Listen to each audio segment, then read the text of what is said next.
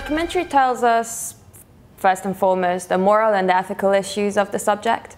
And it focuses more in depth about the lives of the people that actually go through either kidney failure or feel the need to sell one of their kidneys due to poverty and trying to raise their family out of poverty. Kaya ako magpapakuha ng bato dahil kailangan may ahon yung pamilya ko sa kahirapan dito. Als je op de wachtlijst komt te staan voor een donornier, dan betekent het in Nederland dat je ongeveer 4 jaar moet wachten. En voor veel van de mensen die op de wachtlijst staan, komt dan de nier te laat. Er zijn ongeveer 150 mensen per jaar op de wachtlijst die overlijden. En ja, als je leven ervan afhangt, dan zoek je naar alle mogelijke oplossingen. En één daarvan is dat je afreist naar landen waar nieren te koop zijn. En waar ook transplantatiecentra zijn, waar je die nier ingeplant kan krijgen. Terwijl eigenlijk de oplossing heel dichtbij is. We hebben allemaal 2 nieren, maar het is heel goed mogelijk om met 1 nier te leven. Er is zelfs ook recent Zweeds onderzoek dat laat zien dat de levensverwachting niet lager is nadat mensen een nier gedoneerd hebben bij leven. En dat is natuurlijk heel goed nieuws, want voor Nederland zou het betekenen dat als maar 1 op de 40.000 Nederlanders bereid is om een nier af te staan, dat dan de wachtlijst verdwijnt. Ik heb die stap zelf 2 jaar geleden gezet. Anoniem gedoneerd. Men zegt ook wel altruïstische nierdonatie. Ik hou niet van die woorden. Ik zeg liever anoniem doneren, want zo altruïstisch vind ik het ook niet. Het is wel een medemens helpen.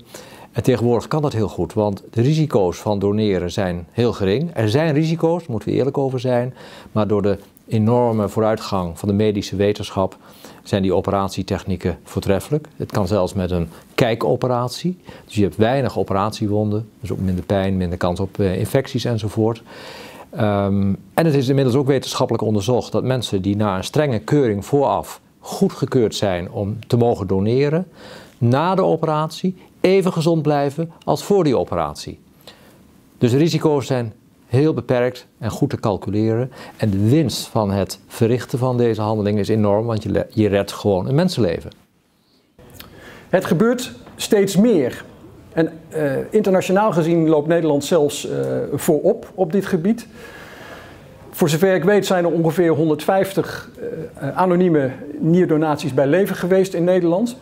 En er zijn eigenlijk dus 3 elementen bij die nierdonatie die belangrijk zijn. Het eerste is dat het een donatie is van een levende donor. Het tweede is dat het onbetaald is, want we willen niet dat er handel in organen ontstaat. En het derde is dat het anoniem is. This event, because it's a serious issue and it affects a lot of people. But since there's not much coverage, people don't know about the issues regarding it.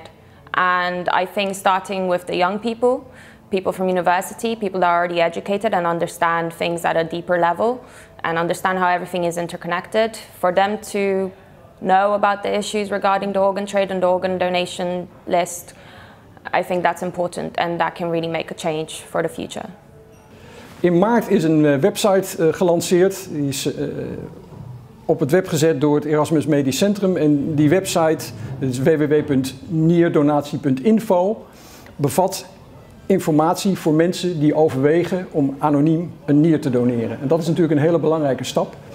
In hoeverre de overheid hier een taak heeft, ja, dat is natuurlijk een politiek gevoelige kwestie. Ik vermoed dat het huidige kabinet daar heel terughoudend in wil zijn en vindt dat mensen dat helemaal zelf moeten weten. En dat is natuurlijk ook zo, maar het is wel belangrijk dat mensen die overwegen om een nier bij leven te doneren, dat die ergens terecht kunnen met hun vragen. En deze website zorgt ervoor dat die vragen beantwoord worden en dat je de eerste stappen kan zetten op dat traject. We kunnen het schrijnend tekort aan nieren in ons land eenvoudig oplossen. Stel dat 1 op de 40.000 inwoners in ons land de beslissing neemt anoniem te doneren. Dan kunnen we het nierprobleem in ons land definitief oplossen.